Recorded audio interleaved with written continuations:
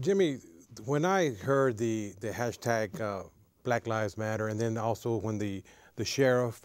came and said that police lives matter as well, you know, I was a little taken aback because, in my opinion, when I saw the hashtag Black Lives Matter, it's a different issue. That issue was related to the fact that throughout this country, officers without impunity were killing unarmed black men. Now, when the sheriff and the district attorney of Harris County, when they come out and they talk about that police lives matter as well, that's a different issue,